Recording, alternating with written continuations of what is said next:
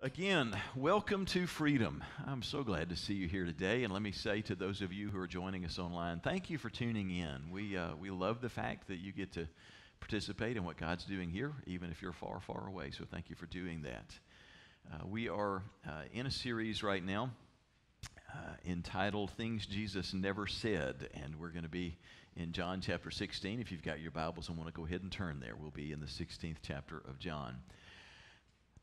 It has been my experience, and I wonder if maybe you've sort of seen the same thing too. The longer that I have lived, I found it kind of a surprising thing to recognize this. I guess it shouldn't have been, but I've realized the more people I have come across who have tried the Jesus thing and tried the church thing, and in their words, it just didn't work for them, and they've given up on it. Have you bumped into anybody that's kind of their story? And I'm not saying it to put anybody down. It's just an observation that I have met more and more people along the way who it is their story. And it seems like we've got a lot of them in the South where everybody's been to church for some portion of your life.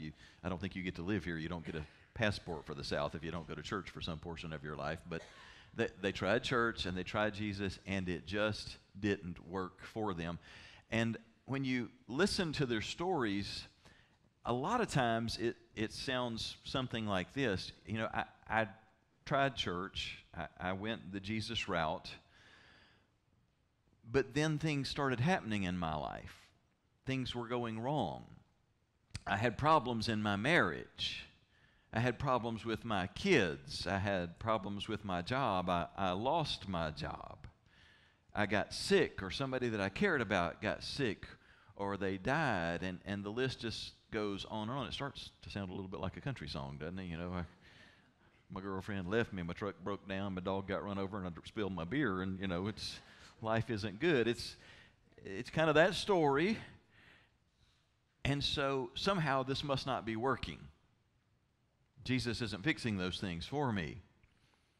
And so in frustration or doubt or confusion about God being good or God caring or God being real, a lot of people turn away and just decide this doesn't work or it doesn't work for me. So today's message is dedicated to anybody who's ever felt that way. It's focused on anybody who's ever felt like that. And I have a feeling that for a lot of us assembled in the room today, and for probably a lot of people who are watching and listening online, that we have had some sense of that at some point along the way. That some bad things have happened, some things that didn't make sense, some things that maybe created some real questions and doubt about the goodness of God or how much God really cares. And they may have left us at a place where maybe for those of us who still are in church, that part of us believes the stuff that we've heard taught all of our lives, and part of us feels a real disconnect from that, or feels like it's not really working. And so today we're going to press into that, to the question of, does he really care, and is God really promising that what he wants for us all the time is just good days and good times and blessings and constant protection? And so as we've done each week, just on a little bit of a lighthearted side, we're going to start with some things that Jesus never said about what we're talking about today. Again, the reason we're doing things Jesus never said is because we understand that the words in red in the Bible, the words of Jesus, are so powerful, so profound, but so many times you will better understand the things that Jesus said when you also take into account what Jesus did not say on the same subject. So 3 or 4 things that Jesus did not say about what we're going to talk about today. For starters, Jesus did not say, whoever does the will of my Father will always be rewarded with a good parking place. He didn't promise you that, even though many times we think we're supposed to get it because we prayed and Jesus, you know, we're in a hurry. Secondly, Jesus never said, if you lose your life for my sake, you're still always going to look good in your swimsuit when spring rolls around. He did not promise that just because you love him, your diet's going to work and you're going to have a fabulous figure. Thirdly, Jesus did not say, seek first the kingdom of God and his righteousness, and you will not get a zit right before your wedding day or right before prom. He didn't promise you those kinds of things. The truth of the matter is, Jesus never said, God wants you to only have good days. He never promised us those kinds of things. in spite of what you may have heard really well-known preachers saying. Jesus never promised that you'd always be healthy, wealthy, in a season of favor. He never promised that your roof wouldn't leak and your plumbing wouldn't back up. He never promised that your Netflix movie wouldn't buffer right in the middle of your movie.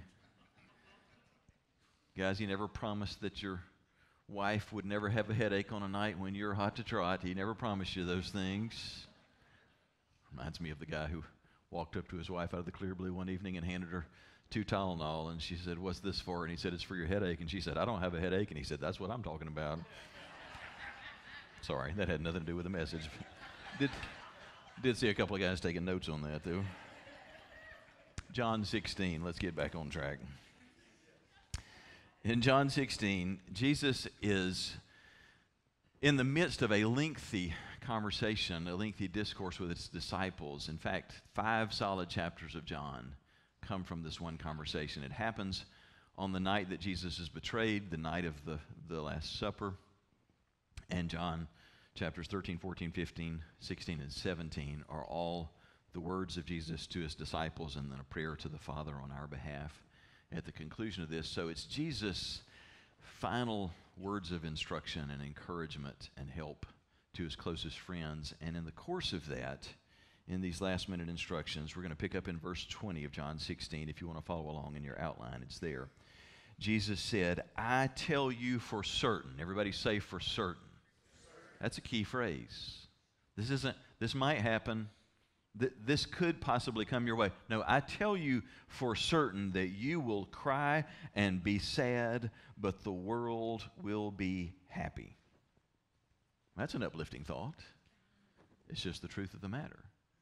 To his closest friends, Jesus said, you are about to be incredibly sad. You're about to go through unspeakable pain and difficulty while the world around you is just having a grand old time. It's not going to be hard for them. It's going to be hard for you, and it's going to be hard for you because you follow me. And yes, for those guys, it's going to be intensely painful because they're going to watch him in the next few hours be arrested and brutalized, beaten, and within 24 hours, they're going to watch him be tortured and murdered. And so obviously it's going to be very painful for them. But Jesus isn't just speaking about that moment, and he's not just speaking to those 11 guys. To his followers, he's speaking these words because this is a part of the reality of life. You're going to be sad and the world will be happy. It's interesting that in this discourse, Jesus talks about the world, uses that phrase 19 times. He talks a lot about what we're going to experience and what the world is going to have to do with that. Here's some of the things he says about the world. He says, "Peace I give to you, but not as the world gives." He says, "The world hates you and the world hated me first." He says, "You don't belong to the world." And he prays, "Father, don't take them out of the world." A lot of this is about the world system. This isn't about Jesus hating the world. Jesus loves the world. God so loved the world that he sent Jesus into the world. But there is a system that is at cross purposes with God and what he's doing. And because it's at cross purposes with God and his kingdom, it's at cross purposes with us when we follow Christ. And so Jesus says, you're going to have a lot of pain and difficulty in this world because you don't belong to the world. And then he goes on to say, if you'll follow along, you'll cry and be sad, but the whole world will be happy. You will be sad, but then your sadness will change into happiness. When a woman gives birth to a baby, she has pain because her time has come. But when her baby is born, she forgets the pain. She forgets because she is so happy that a child has been born into the world. Ladies, I just want to say as a disclaimer, I understand that we as men are never supposed to talk about the pain of childbirth because we know nothing about it. Guys, have you ever picked up on that? Like you try and talk about pain, and women always want to just trump that. You don't know anything about pain. You have not had a child. We get it. You're much tougher than us, and I'm not being sarcastic. We're sissies compared to you. That's why God lets you have babies. My wife is an RN, and she runs an IV clinic, so she sticks people all day long, and she observes constantly women are so much tougher than men. Men are the ones who are like, we can't handle pain. You all handle unspeakable pain in childbirth, and I'm acknowledging that, and I get that I don't understand, but I'm going to talk about it anyway because Jesus did, and he was a man. If he can, I'm going to. I've at least been in the room when it happened, and it was painful to watch. It was wonderful, but it was painful to watch. When you care about somebody and they're in that much pain, you hurt with them. I know you don't hurt as bad, but you do hurt. And it's sort of crazy to me how many times those of us who, when we're young and naive and you're first-time parents and you're drinking the Kool-Aid of just how wonderful natural childbirth is and don't use any drugs. Let me tell you, any of you women who hadn't had a baby yet, use the drugs. They offer you an epidural, ask for 2. I mean, those are good things. Well, we were suckers the first time around. You know, all the stuff about the baby will be so much more alert those first few hours. Let them get a nap. They will be awake plenty when you go home. But that first time around, we drank the Kool-Aid. Didn't do it the second time. The epidural was a gift from God. But that first time around, we got to witness childbirth in its natural form. It's scary to watch. Would not want to go through it. But the thing that stands out so much to me, more than the incredible stress and pain that filled that room, is how in one moment of time, when the baby just arrives, and I still just remember how that first time it happened, what an overwhelming thing it was that it caught me off guard, that you go from feeling this incredible sense of anxiety, there's nothing but pain and tension in the room, to instantly tears of joy that you cannot hold back. I mean, if somebody held a gun to your head, you couldn't stop grinning and just weeping with joy, because in that instant, all of the pain is completely replaced with utter joy and happiness. Everybody that's ever watched a child be born knows what I'm talking about. It's just unforgettable. And Jesus says, you need to remember that, because that's a picture of this bigger reality in life. As intense as the pain of childbirth can be, your life can be just as painful. It can, can't it? And it can last a lot longer than labor pains. And Jesus is saying, hold on, because in the same way that horrible pain can suddenly be transformed into unspeakable happiness, that same thing can happen in your life. He goes on to say in verse 22, it is the same with you. Now you are sad, but I will see you again, and you will be happy. You will have a joy that no one can take away. That is a wonderful thought, isn't it? I'm going to give you a joy that circumstances, the world, hardship cannot take away from you. And then if we skip on down a few verses in the same chapter, Jesus goes on to say, I have told you these things so that you can have peace in me. Everybody say, peace in me. It's an important line. You can have peace in me. In this world, you will have troubles, but be brave.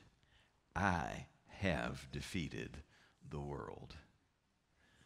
As we learn to truly just live life, whatever's going on, whatever we're being called on to do, to just live life in the presence of Jesus, which is not as hard as it sounds. When we learn to experience and recognize the presence of Jesus in whatever we're going through, when we learn to dwell in his presence, we can have peace and joy even in the middle of the chaos. But in the middle of some really confusing mixed messages that we get from other Christians and from Christian leadership many times, we need to remind ourselves of what Jesus did and did not say about what's going on around us. That Jesus never says, you'll always have good days, you'll always win, you'll always get the job, you'll always get the promotion, you'll always get accepted, you'll get the scholarship, the sun will always be in your face, the wind will always be at your back. He never said these things. God never promised that. What he does say is, you will have pain and trouble. That's a promise. You're going to hurt. You're going to struggle. Welcome to Freedom Church, where we're all about building you up this morning. It is. It's a guarantee in life. So don't buy the garbage that when you love Jesus and you trust him, life's just always going to be smooth, because it'll mess with your head if you believe that. Just because you follow Jesus doesn't mean that you'll have a pain-free life. There will be seasons of blessing, abundance, favor that are just so much better than we deserve. And then there will be seasons where it feels like hardship is a set of big waves that just come crashing one after another on top of us. You ever noticed when you're out in the Gulf, you ever noticed how waves will do that? You'll go through a lengthy period that there won't be a single big wave come along, and then out of nowhere there'll be 3 or 4 or 5 consecutive waves that are just killers. They're just huge, and life tends to be that way.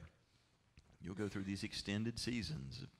It's just rocking along so well. And then it seems like when hardship hits, it always comes in 2s, 3s, 4s, or 5s. That it'll be several big waves that hit one after the other. And the truth of the matter is, across this room and across those of you who are watching and listening online, there are some that you're in that wonderful in-between season of just pretty smooth sailing.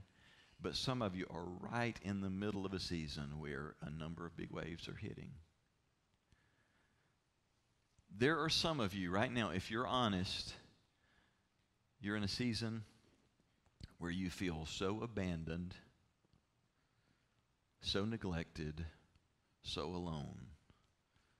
No matter where you are, in a room like this with a bunch of other good people, people who would love to help you, but right now you feel very much alone. There are some of you for whom depression is a major part of life right now. And no matter who you talk to or what you take, it is just a constant battle. Or you're in a season right now where it's really deep and thick and it is impossible to snap out. Some of you are in the middle of a really difficult season relationally, where it seems like no matter what you try, the harder you try, the more friction and stress there is, and nothing feels right in life when the most important relationship is out of whack. Some of you are in a season, for some a very lengthy season, where one or more of your kids are acting out in ways that are breaking your heart. If you say left, they go right. If you say right, they go left. They're not listening to you, and some have cut you off. For some, your kids don't want anything to do with you at all, and others, they still have contact with you, but only to take advantage of you, and it is breaking your heart. That's a hard season to be in. Some right now are facing real health issues, and there are major questions and obstacles there, and it is not clear at all how this is going to play out. That's just the reality of your life right now. I mean, we could go on and on. There's some really heavy stuff being faced in this room. And just cleaning up and putting on a happy face and singing Jesus songs doesn't take the pain away, does it? I mean, it can help us to forget for a few minutes, but then you walk out of this place and you're still facing a very, very difficult reality. And it really is tempting for us to ask some hard questions. And it's okay for us to ask hard questions. Like, where is God in the middle of this? And why is it that when I've asked for relief, when I've asked God to fix this or take it away, why is it that has not happened? Is it because my faith is too weak, or because God doesn't care, or is he even there? Is he listening? Is he really as good as they say? I mean, you understand with some real hardships in life why people would ask these kinds of questions. And yet Jesus warned us on the front end that pain and trouble are coming. If it's not just acknowledged, if it's actually a part of the plan, there's got to be a purpose for it, doesn't there? I mean, surely God must have a plan for why he would allow us to go through the things that we're going through, and the truth of the matter is that he does. I want to be really clear on this point. The fact that God has a plan and that he'll use our pain, suffering, and hardships redemptively doesn't mean that he causes them. Do you follow me on that? There's a big difference between God taking bad things that happen and working them in a way that good things come out of it. Big difference between that and saying, oh yeah, God made that happen. God caused that death. He caused that sickness. He caused that loss because he wants to punish you. That's messed up. That's not the God revealed in Scripture. But the good God that we find in the Scripture, the good God who made us and who sustains us, and who does allow some really unspeakable things sometimes to happen in and around us, that God does have a plan for what he wants to do in the middle of our trials, pain, and hardship. So I want to just take a few minutes to talk to you about two things that you can count on that God is doing when we're moving through a season of pain, difficulty, or hardships. The first thing that it does is it proves your faith.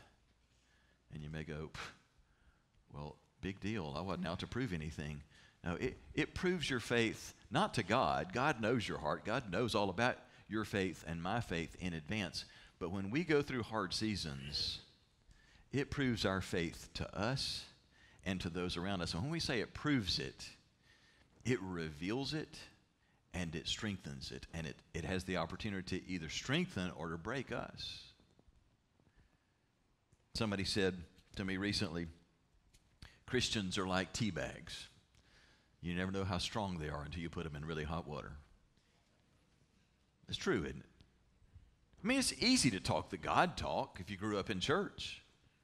I mean, how easy is it to just be, praise the Lord, God is good all the time, and all the time God is good. It's easy to say that stuff when you're healthy and your kids are healthy and there's enough money in the bank to pay all the bills and there's a plan and there's a job. Anybody can say that stuff in a season like that. But what are you saying when most of those things have been removed from your life? Is God still just as good? Is God still just as loved by you in those seasons? Because those are the seasons that really will prove your faith, and they will expose either the depth of your faith or the absence of true faith. Peter, one of Jesus, apparently one of his two closest friends here on earth, in an incredibly difficult and painful time in history, somewhere between 60 and 65 AD. This is a time when Nero is on the throne over the Roman Empire. And he was about as wicked as a ruler can be. I mean, you picture anybody in the last 100 years that we think of as the most wicked tyrants on earth. He probably trumps all of them that we've known in the last century. I mean, this is the guy who, for his own entertainment, he would have Christians brought in and animals butchered, slaughtered, and skinned, and then he would have those bloody, fresh animal skins wrapped around the Christians and sewn onto them, and then they would be put in a ring and wild, hungry dogs put in there with them so that they would, smell the blood of those skins and devour the Christians alive and watch that for entertainment. Nero would throw parties where he would have Christians brought in and tied to poles and to trees, and then would have massive amounts of hot melted wax poured over them. And then they would be lit on fire as human candles, and he would have a party where people would drink and revel at the sound of Christians screaming in torment as they died.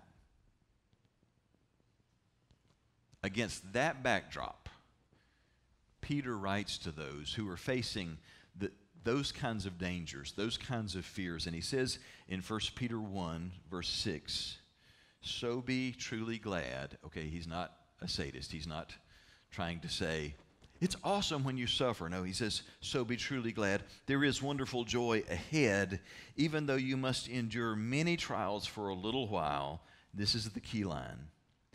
These trials will show that your faith is genuine.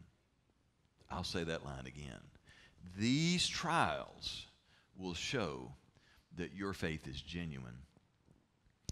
That's an encouraging word, and yet I'll just tell you that for me as a pastor, it is a very sobering and almost disturbing word, because the talk about proving that faith is genuine certainly does suggest that if there is genuine faith, that there is also faith that isn't the real deal, that isn't genuine. And it scares me so much that particularly in American culture, where Christianity has become so much of the fabric of our culture, I think there's a great risk that many of us would get enough of church, enough of Christianity, that we would learn to speak the language of faith. That we'd go to church, that we'd say prayers, that we'd read our Bibles, and still have the potential of not possessing a real living faith in the true God. That's a very scary thought to me. I had the opportunity a week and a half ago to sit across the table from a friend who is going through a season like what I was just describing a few minutes ago. And he asked me a question that on the surface doesn't sound like a hard question, and yet I knew it had unusual depth to it. The question was just this. He said, "Do you know what faith is?" Now, on the surface of it, I've been a pastor for a long time. I've studied theology for years in graduate school. I know all kinds of definitions of faith. I can give you meaningful definitions of faith. So it seems like an easy question. Do you know what faith is? But I knew, because of what this friend is going through, that none of those definitions probably measured up to what faith had become in his life. And I said, I think I do. But I just kind of left it hanging because I really wanted to hear his heart on the matter. And he said, for most of my life, I've thought that I knew what faith was too, but faith has come to mean something very different to me now. And then he shared what faith means for him now, and I want to share that with you with his permission. He said, what faith means for me now is, and he began to describe a picture. He said, faith for me now is me standing on a very high cliff and looking down and knowing that I don't want to fall over and go down there, but realizing that the ground that I'm standing on is now beginning to move and shake and crack and give way. And I'm praying, oh God, whatever happens, just don't let the rocks that I'm standing on, don't let the ground that I'm standing on give way beneath my feet. But it does anyway. And in that moment, I realized there's a rope hanging next to me, and I grab hold of the rope. And now I'm hanging there because the ground has just been swept from beneath my feet, and I'm clinging to the rope, and I'm saying, oh God, whatever happens, just don't let the rope break. Just make this rope stay secure. But even as I'm saying that, I feel that it's beginning to give, and I look up and I can see that strand by strand, the rope is beginning to give way, and I'm just praying, oh God, don't let it break. And he said, as I continue to watch, I realize it's down to just one or two strands, one or two little fibers holding on, and I'm saying, oh God, don't let those give way, and they give way. And there's no longer any rope, and there's no longer any ground, and there's nothing left that I can hold on to but to just cry out to God to do the impossible. And he said, I realized that in my life, I had trusted in what I could see and put my feet on, and what I could see and put my hands on. And I'm in a place in life now where I don't have any of those things anymore. And all I can do is trust that somehow God is still going to hold me up. Now that can sound like, wonderful talk that doesn't mean anything from some people's lips, but from my friend's lips, that meant a great deal. Because I want to tell you some of what he's gone through in the last couple of years. A little less than 2 years ago, he got a phone call early in the morning where he was asked the question, do you know where your son is? He didn't come home last night. And he said, I knew from the moment that I got that phone call that my life was going to change forever. Within a few hours, they found out that his son had been tragically killed in an accident on a motorcycle. Now, we experience a lot of different pains in life. I don't know that there's ever a pain that we experience that matches the loss of a child. We all experience the pain of losing people. My friend made the point, he said, honestly, one of the hardest things to hear people say is when people will say to you, oh, I know exactly how you feel because I lost my mama or I lost my daddy at some point. And he said, I've been through burying a parent before, and it's terrible. It's awful pain. It's difficult to walk through. But he said, I got to tell you, it pales in comparison to losing a child. It's a completely different deal. We go through life expecting to bury our parents. We dread it. We don't want to think about it, but we expect to bury our parents. We figure it's a 50-50. We're going to bury our spouses, but we don't expect to bury our kids. He had to walk through that, losing a son that he was very close to. In the same year, his sister that he was very close to had just walked back into her apartment when a neighbor in the apartment complex from just across the parking lot got in his vehicle and went to pull out and had a seizure, causing him to mash the gas to the floor, and his vehicle sped across the parking lot and crashed through her apartment, ran over her, and killed her on the spot. The same year, a son and a sister, both of whom he was very close to, and as if those two losses are not enough, sandwiched in there in the midst of all of that in that unspeakable year, he was diagnosed with a very serious form of cancer that immediately cost him his kidney and has put him in a situation where he's in an ongoing battle with cancer and having to continue to go back again and again to Houston for cancer treatments. Now, I know how our minds work. And for some people hearing that story, we've been so jacked up in our thinking that we immediately begin to think, yeah, I wonder what he did to deserve all that. I wonder what he did that brought all that on in his life, that God would punish him that way. Can I offer an answer to you? He's loved and served the Lord for most of his life. He's pastored for more than 30 years. He's lived an upright life that's exemplary. And still he's facing great loss and battling serious illness. The friend that I'm talking about isn't some imaginary person out there just to make a good sermon illustration. The story that I share comes from right here in our church, because the friend that I'm talking about is one of our own. It's my friend David, seated in the room right now, who's walking through this and still living this reality. And David, I'll say to you that I appreciate the example of a faith that has been tested. He said this about where life has taken him and what faith has come to mean to him. He said, that point when there's no ground left beneath your feet and there's no rope left to hang on to, he said, what that looks like for me is that there have been plenty of mornings that if God isn't real and if God doesn't come through for me that day, I can't get out of bed. I can't put my foot on the floor. I can't take the next step unless God just shows up, because there isn't a rope to pull me up. There isn't any ground left to stand on. There's nothing left but God. Nobody wants to sign up for that experience. I get it. None of us want to walk through that kind of pain, but I promise you this, God doesn't waste that kind of pain. God refines a faith and exposes a faith that is so real that when it looks like you don't have anything left to hold on to, but God, and what's exposed is a deep faith in God and the reality of a God who is there. You can't see him, but he's so real through those times.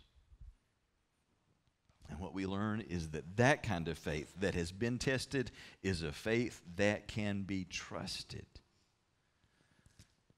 So many times we go through our own trials and we're tempted to say, well, my migraines won't go away, or my back pain won't go away no matter how many times I've prayed. God must not be real.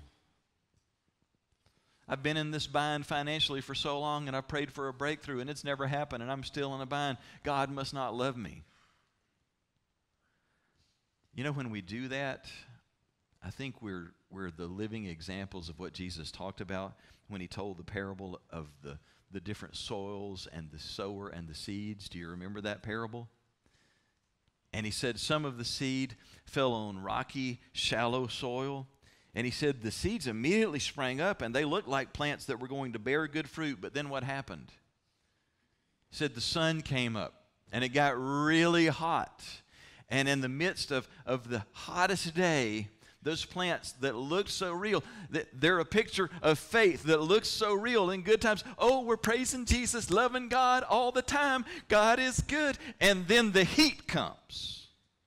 And the loss comes. And it's no longer a pep rally for Jesus. And Jesus said, the heat reveals what's really going on. And he said, for some, what's going to be revealed is that there's no depth. And they're scorched. And suddenly they wither and die. That is a picture of faith that has been exposed to be shallow and not genuine. There's no condemnation in what I'm saying. It is a gift from God to expose a faith that is not real and to bring us to a place where all the pretense of religion and Jesus pep rallies that don't have substance behind them get exposed so that we find out what is real and what is not in our lives, and that's a gift from God. Can we just get really honest about this? I don't think there's anybody in this room that cares anything for pretend religion anymore. I mean, are you not just sick to death of that? Don't you just feel like you grew up in enough of that? Don't you know that that just makes God want to gag at times? All of the pretense, as miserable as it is to go through difficult seasons, the beauty of what emerges is people who are real and whose faith is real, and they may not be just filled with all these wonderful, trite little isms and lines that come out of religious people's mouths, but what remains is so intensely real. And it's a little bit scary to be around them when you are that shallow Christian of pretense. When we want to just hear in response to, hey, how are you doing today? Blessed and highly favored. Okay. Listen, I've said that plenty of times in my life. There's nothing wrong with that line. Unless it's just become a rote response, like pulling the string on the doll. I appreciate being around some people who have walked through the fire. Maybe they're in the fire now, and when you say, how are you doing, that sometimes they look you back in the eye and go, do you really want to know?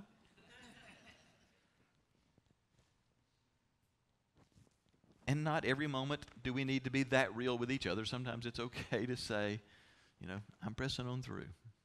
I'm trusting in the goodness of God or whatever, but there's something really neat about getting to that place that this other stuff is stripped away, and what we get is real faith and real life with each other. The first thing that trials and pain and hardships will do is prove our faith. The second thing that they do, and this is good, is that they prepare you for what God has planned. They prepare you for what is up next, for what is further down the line. So don't you just assume in the middle of the chaos and the pain that this is a pointless defeat or tragedy, because God is using what you're going through to prepare you for the assignment that you have further down the line. Count on that. Ease and comfort never make you stronger, do they? Safety never makes you braver. Living in a safe place never makes you a more courageous person. Living in a comfortable place never makes you a stronger person. That's why we pay money and invest the time to go to the gym and make ourselves hurt. I can't tell you how many times I've walked out of the gym and said, I can't believe we paid money to do this. I hated every minute of it. But why do we do it? Because we get it. You can't get stronger. You can't get better. You can't get healthier without some resistance, without some pain. James understood this. That's why he wrote in James 1, dear brothers and sisters. He's not condescending. He's not talking down to anyone. He is talking as a brother to us. Dear brothers and sisters, when troubles of any kind come your way, consider it an opportunity for great joy. It's just an opportunity for great joy. It's also an opportunity for bitterness. It's an opportunity for you to be sour. It's an opportunity for you to be negative for the rest of your life. But it's also, the very same circumstance is an opportunity for you to begin to experience great joy. And it's up to you what the outcome's going to be. For you know that when your faith is tested, your endurance has a chance to grow. So let it grow. For when your endurance is fully developed, you will be perfect and complete, needing nothing. That word endurance has just captured my attention. Jackie and I have got some newer friends who are endurance athletes. And what that means, that sounds really cool, and then when you realize what that means, it doesn't sound cool at all. That they run distances that I don't like to drive. I mean, we were out to dinner with them the other night, and they're like, yeah, he had to get in his 17-mile run today. I'm like, 17 miles? I don't want to drive 17 miles today. I don't. They run marathons and do these Ironman things. They swim and bike and run distances that are just crazy. They're endurance athletes, but they have been through the pain for so long that they can endure things that I don't even want to do in a car, much less on foot or in the water. And James said, the testing of your faith makes you a spiritual endurance athlete, that you can do what hardly anybody else can do when your faith has been tested. So you see it as an opportunity for God to make of you a spiritual super athlete. That if you're walking through great pain, great difficulty, He's preparing you for great, significant opportunities in the future where it's going to require a super endurance athlete. I really do worry about what I've watched happen in our culture during my lifetime, and I'm a part of it. I'm saying this confessionally. I'm not talking down to anybody. I'm confessing what I've watched. For those of you who are a part of the same generation as me, I'm really early 50s. Really early. Young 50s. But those of you in my generation, I think we screwed something up badly when we were raising our kids. And I'm not bashing our kids when I say this. It's just an observation about something that we've done. My generation obsessed about the safety of our children. We obsessed over the comfort of our children at a level that I don't think the world's ever seen before. Not from like just across all kinds of socioeconomic and ethnic lines. I mean, we've just gone bonkers about making sure that our kids don't have to endure any kind of hardship, any kind of pain, any kind of trial. And for fear that they might, we make sure they never have to work for anything, that they never really have to truly pay for anything.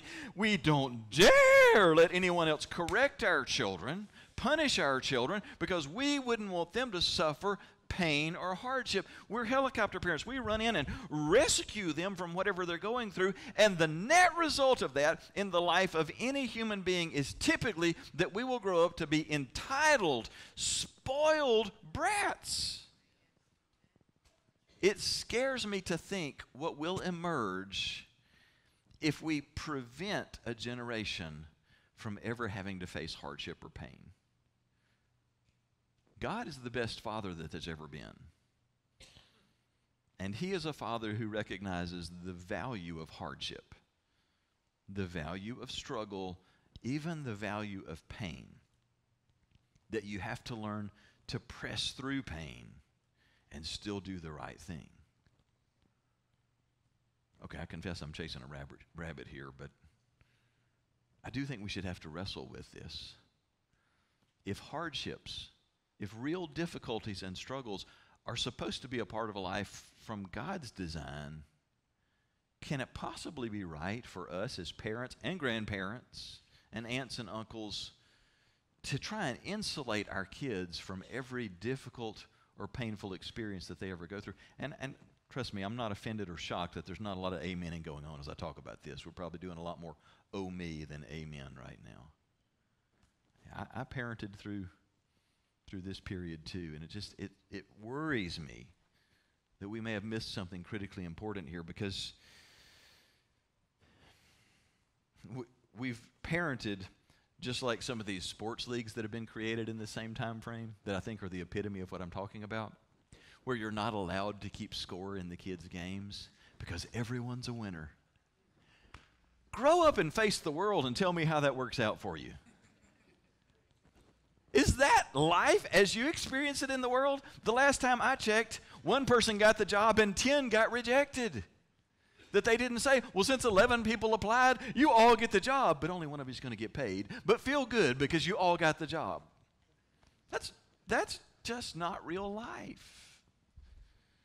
Rejection and hardship is okay. I think about my own life and I realize it's not the compliments.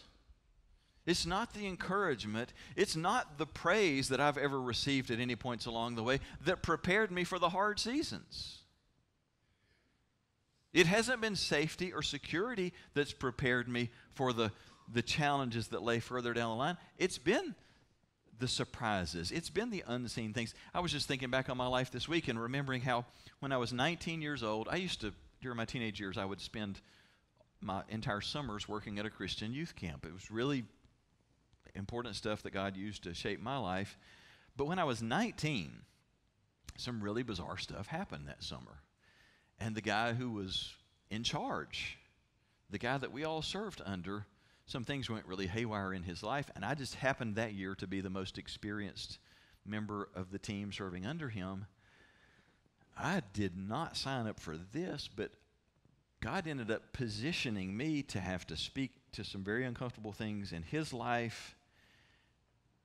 Miserable experience that I hated, and I'm thinking, what? I don't want to be here. I don't want to be talking about these things with this person, and yet he, at this point now, is just calling me again and again to talk through things that I'm like, I'm as green as a gourd. I don't want to be the person talking about these very grown-up things with you. And the next thing I know, when Monday morning rolls around, he's resigned and gone without another word. And the board of directors who are not present contact me and say, you're all we've got in terms of experience. Would you be willing to just run things for the rest of the summer? There's a staff of 17 people, and tons of kids coming in every week. And I'm like, did you remember I'm 19? I'm going back for my sophomore year of college here in a few weeks. It did not go as smooth as silk. It was wonderful. There were a lot of God moments and a lot of life change. But it's kind of freaking me out going through this. I didn't sign up for that. And yet I look back on it and I think that was one of the most important formative seasons in my life in preparing me for ministry for years to come. Didn't ask for it. It was really hard, would never want to repeat it, and yet it was one of the most important seasons in my life. I think about in the years that followed, as I was finishing college and going through 4.5 years of graduate school, and the number of times that churches, some of them really significant churches and wonderful ministry opportunities, reached out and contacted me, pastors in different churches, about being, an associate pastor or a senior pastor in different places, and I'd get so fired up about, oh man, that'd be a great, first opportunity in ministry. And every single time got passed over on every one of them. I don't care who you are. Oh, that hurts. You just spend weeks just dreaming about and getting your heart and head wrapped around something every single time to be turned down. Got into divinity school, spent 4.5 years in divinity school, and almost every one of my peers in divinity school were serving churches, most of them as senior pastors or worship leaders, some as associate pastors in large churches. Honestly, to my recollection, I am the only person that I can remember in divinity school in the position that I was in. I had served 2 churches as janitor of both. I mean, I can remember being in, you have to do an internship class for 2 years called Supervised Experience in Ministry. And I remember the experienced pastor, professor who's leading the class, and you have to write up your ministry experience for each week, if different encounters that you have where you feel like God was at work. And one of the encounters that I had written up was a neat chance to minister to one of the other janitors of the church that I served, who was not a church-going person. He's going through a hard time. And so I had done what we were supposed to do. I'd written up that encounter and all that went on there. And so this professor, as we're having to share our reports, he's just like, He's loving my report that week. It's like the best feedback that I got. But here's the wonderful irony in this. He's like, this is so awesome. You actually took time and sat down and talked with and shared with one of the janitors in your church. And I'm like, dude, I am one of the janitors in my church. You're thinking I'm reaching so low. I'm just reaching out to my bro. I'm a janitor.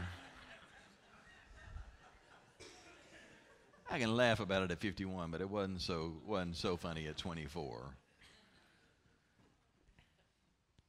But God uses those things. I mean, it's very clear that God lovingly was saying, you are not ready to lead because you haven't learned to serve. And so we'll just keep you enrolled in this class as long as we need to so that you learn to serve so that you're equipped to lead later on. I am so glad. I mean, he had to re-enroll me in that class. I thought after janitorial 101, that was the end, that you get promoted to youth pastor 201. No, it was like you flunked janitor 101, so we're going to have a repeat of it. I wouldn't trade that for anything. I think about later on when I was a full-time person in ministry and I was a student pastor, and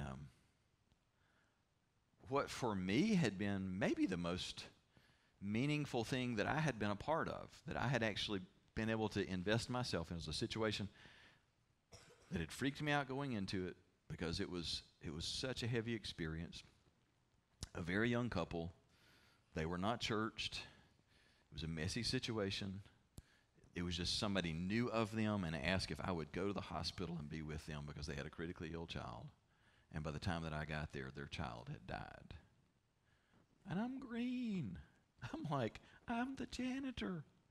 Just got, it's what you're thinking when you're in that experience. It's like, I think I should call the senior pastor for this, but didn't get to. And God used that whole thing. It was so painful to watch and be a part of that whole ordeal of being there with them as they go in to say goodbye to their child for the last time and all of that. It was so much pain. And yet out of that, the mother came to faith in Christ. The father returned to the Lord. The grandmother became a new believer. And in fact, when we planted Church on the Eastern Shore, the grandmother was the first person I ever baptized. But Church on the Eastern Shore didn't exist yet at that point in time. And so as this family is experiencing terrible pain but wonderful redemption, they get in the church. They start recognizing all these things that need to change, and they're like, we want to be baptized, and we would like to be married, and they're really doing the right stuff. But they've come from a messy situation. And among the things that were considered to be messy is that she was white and he was black. I'm thinking, this is just fantastic. God's working in this family, and who cares what color anybody is? What difference does it make? And I thought everybody around me is celebrating the same thing I'm celebrating until I get blindsided in a church meeting by the deacon leadership and called out, I'll never forget the phrase, for lowering the high standards of our church with these people, expecting that our church would baptize them. And part of me is, like you are in this moment, appalled at that thought. And yet there's a part of me that's going, but there's some righteous people in this room that are going to rise up and say, how dare you degrade the message and ministry of the kingdom in such a way? And nobody does. Nobody stands up to speak out against that. And I'm like, well, I'm going to. But you realize you're on an island. No joy in that. No fun in that.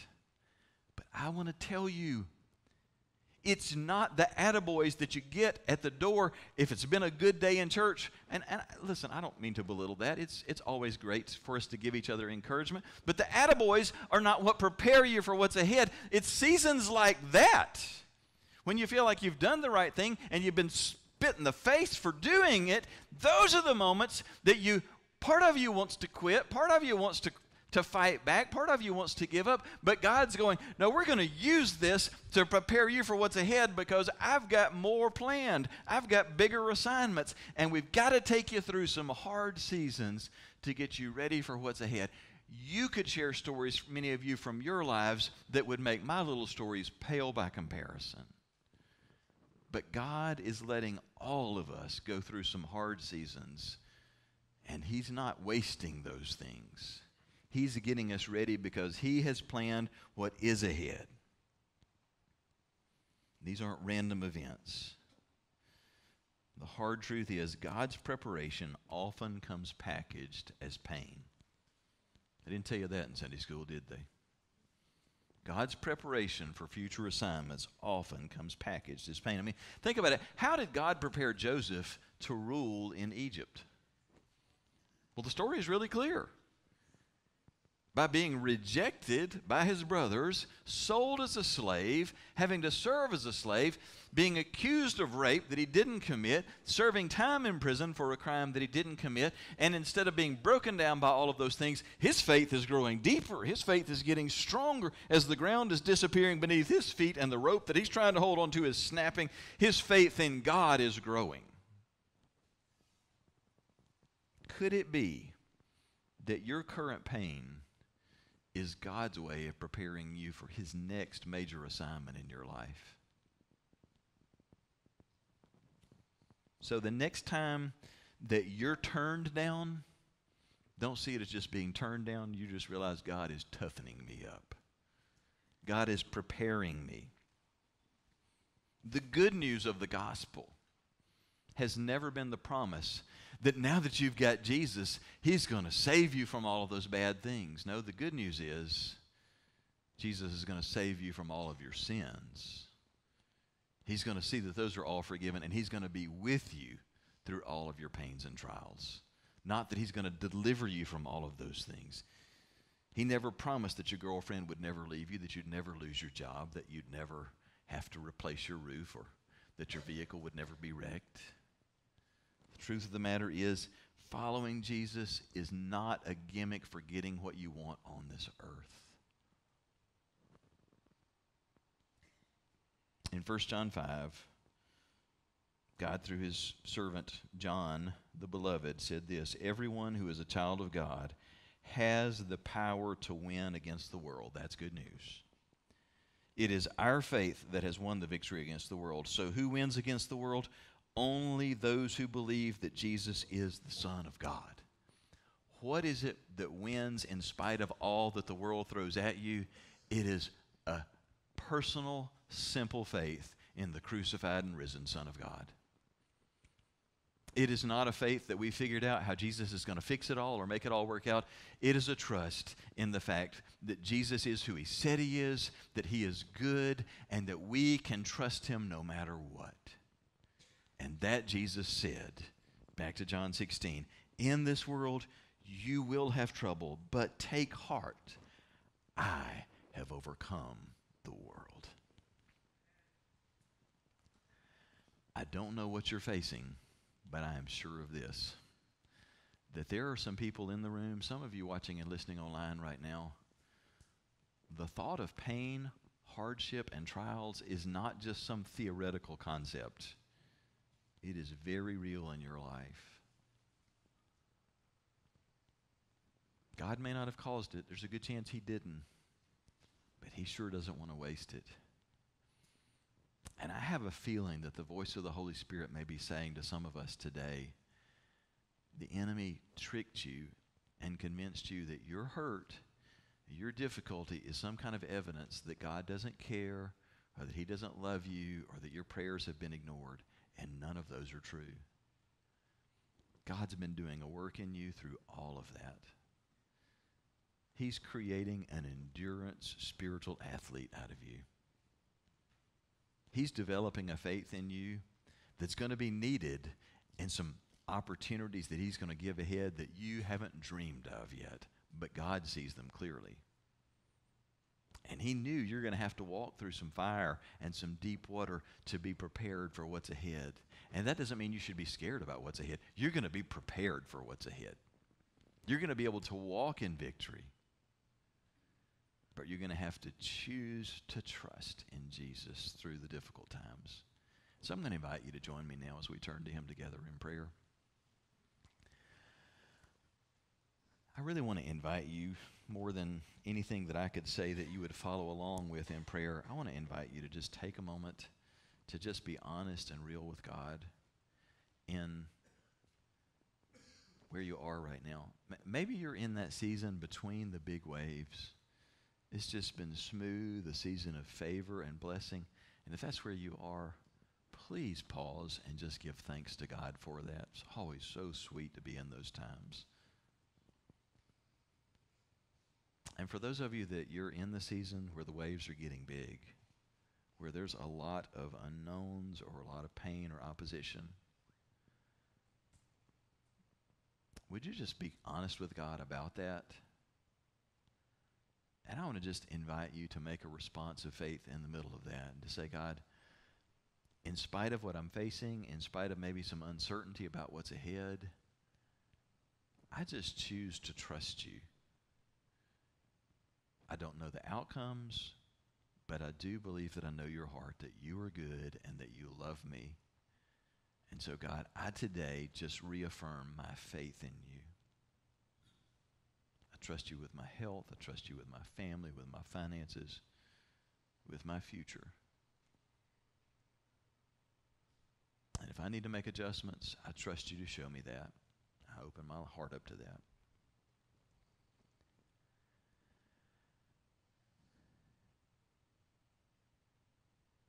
God, you are good even when life is not. And we trust you in good times, and we trust you in hard times. And today, in ways that are just very personal, we offer ourselves to you again. And we pray that simple prayer, have your way in us. Would you do what only you can do, oh God, to bind up hurting hearts today? Would you make yourself known in ways that are very real to us? We welcome the work and the voice of your Holy Spirit among us, and we pray these things in Jesus' name.